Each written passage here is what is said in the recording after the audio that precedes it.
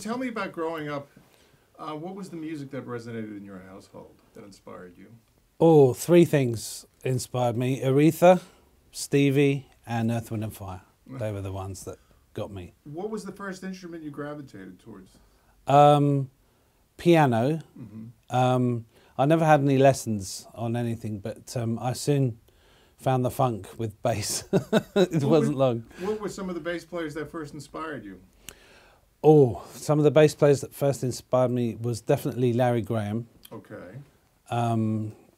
Marcus Miller, Oh, okay. and yeah, it was all about slap. And Mark King, of course, who now is a really dear friend. When did you first started to play? When did you first pick up the instrument? When I was 12, I think it was, I picked up a bass and thought, well, this is, because I was guitaring and no one in my band played bass. Okay. We needed bass, so I thought, oh, I'll have a go. Now, even to this day, people don't understand what an electric bass is. It looks like a guitar. How do you explain the instrument to civilians?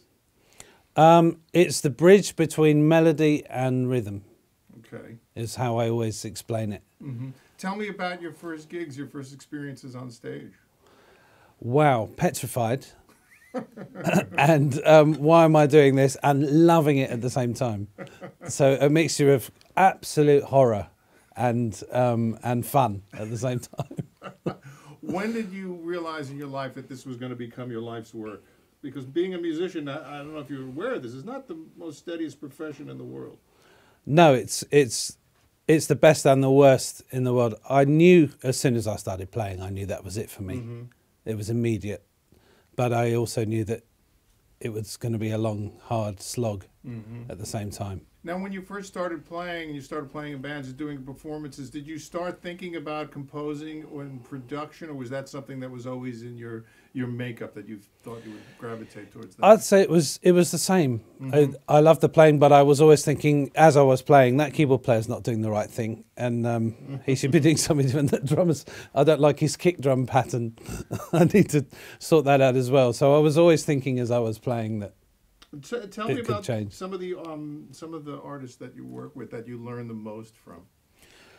I music directed for Rolls Royce Okay. for a while, which was great. Their drummer Henry leads with his left, and Okay. he had a very different style of playing, and that Right. that was interesting. That made me do all kinds of things that I wouldn't have done normally. Okay. Desiree I was with for a while. Okay. Were you on her big hit that was on the, what was it? I Gotta Be Me, or Gotta Be Strong. Gotta Be Strong, yeah. No, I wasn't on that, although I did play them live. Oh, okay. And George, funnily enough, George has steered me in all. Boy George, How that is. did you hook up with Boy George? At what point in his career did you hook up with him?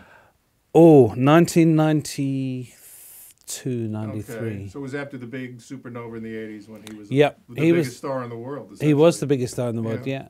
yeah. Photographed more than Princess Diana, apparently, Okay. at that time. He was in a studio, and I was in the same studio, and he poked his head around the corner and said, can you come and help me do some vocals? The people I've got can't do them very well. And I ended up doing the vocals, the guitar, the bass, and the keyboards. Oh, wow. And that was it. Okay. And how did your career progress with Boy George? We started writing quite early on, and just got on really well as writers. And musically, he liked what I was doing, and lyrically, I loved what he was doing. He's an amazing lyricist. Okay. And when the band goes out on tour and when you're performing live, you have to balance his history with what he's doing now that's contemporary.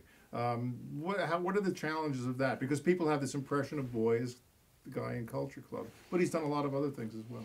He has. Well, we try and keep everyone happy. We'll interject some hits in between some solo stuff, and so it's kind of a mixture. But he's always wanting to move forward. He doesn't like looking back. He likes looking forward, which is fun and brings up new challenges. Does he realize what an inspiration he was to a generation of music? He does see that, but I don't think he realizes how much. They made remarkable records. They did. Very complex. Complex in their simplicity, I like to say, because they were pop tunes nonetheless, but they had very complex arrangements to them. And what is your role in his band now? I'm music director in his band now. So you pick all the musicians and you... I do. What are you looking for when you look for a sideman? Someone who's on top of their game, but can fit in personally. Because there's nothing worse than people that don't fit in personality-wise. You've got to be right for the band, and you've got to be able to play. It's that simple. Doesn't matter what upbringing you've had. It doesn't matter what ethnic background you're from. Just be able to play and have a laugh, and that's it. Wow. That's it, really. Now, you've worked as a sideman. Talk about the temperament of a sideman. You want to show off your skills, yet that's not your name on the ticket. They didn't come to see Kevan. They came to see someone else. If George makes a mistake, he looks bad. If I make a mistake, he looks bad. So I can't. So I have to make him look good. That's my whole role, is to make George and Culture Club look the best they can be. Okay. So you get into that mentality. You get into that way of dealing with things. I can't make him look bad. I have to make him look amazing. If I play amazing, he looks good. So that's what all of us should be doing in the band. That is, you just defined what a sideman is. And when you look back on your recording career, what are the records that you're most proud of? A Boy George album, which was a solo album of his called This Is What I Do. Okay, when did that come out? What year was that? 2015. Okay, all right, yeah. And that was, I think that was him just being him and doing whatever he wanted to do and letting us do whatever we wanted to do. And it was an amazing project. Okay.